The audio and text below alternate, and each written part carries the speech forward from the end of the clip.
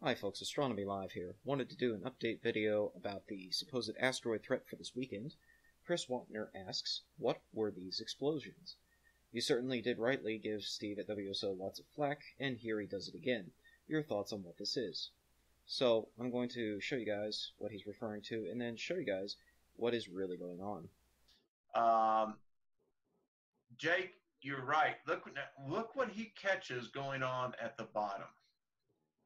Right. There's plenty going on in the middle here, guys. There's plenty going on. Look at this, Steve. Are those the explosions from the Russian United States missions? Look at this. I mean... So go check out my previous video if you want the full story, but basically, this claim all got started on littlepebble.org with the claim that an asteroid was going to hit Earth this weekend, and that 4 missions that were launched prior to the launch of OSIRIS-REx were secretly intended to knock out this asteroid. And now the claim has morphed into one of success for that deflection, and that will be the excuse as to why the asteroid doesn't wipe out life on Earth by Monday. Nevertheless, littlepebble.org seems to have responded to my previous video with an updated posting, which reads like a direct response to my video, though they don't seem to mention it specifically. So, let me go through his response to my video point by point. First up, he mentions decoys, and while it's true that in the past the NRO has used decoys, the fact of the matter is that those decoys were still in Earth orbit, just like the spy satellite payload that they were trying to hide. For example, in my previous video, we took a look at the satellites that were launched prior to OSIRIS-REx, and in the last example, we actually saw the final burn that put that satellite into geostationary orbit. We even saw the fuel dump occur from the upper stage of the rocket after the burn was completed, so there's no fuel left then to go hunting asteroids beyond Earth orbit.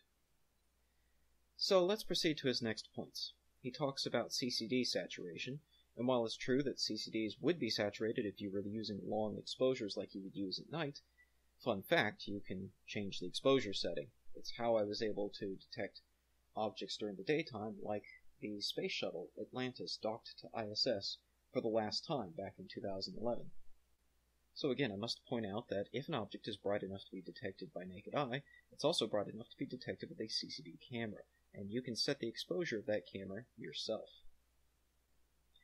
So lastly, we come to his final point where he defiantly suggests he did provide valid astronomical coordinates, you just have to figure it out with trigonometry. He lists an elevation above the horizon at a particular time and location, though I'm not sure which date he's referring to here, and then he says you have to figure it out using the lunar distance, which is absolute nonsense. This is word salad once again. He's not providing valid astronomical coordinates. He needs to either provide right ascension and declination or a precise altitude and azimuth at a given location and time, although it will only be valid for that location and time.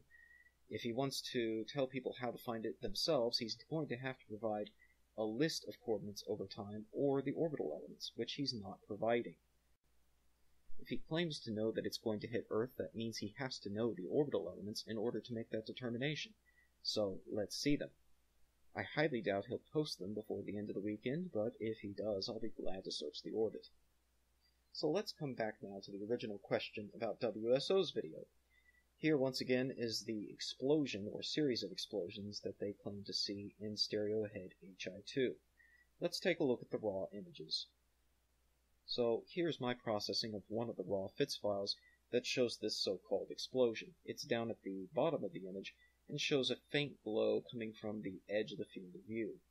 This is actually caused by the diffraction of light of a bright star just outside the field of view, but we're going to identify it using astrometry, solving using the positions of the stars in the image. That's why I didn't do a differential subtraction to get rid of the stars, because we're going to use them to actually determine the coordinates of this flash. So here's the result of the astrometry, and I'll include a link to the astrometry page in the video description. The position of the flash corresponds to the position of a bright star just outside the field of view, Beta Grus. As the field of view grazes the position of that star, you'll occasionally get light diffracting into the view, which is more prominently seen in the running difference images shown on the WSO video. That solves this mystery. Please leave your questions in the comments section, and subscribe to Astronomy Live for more. Thanks for watching. Clear skies, folks.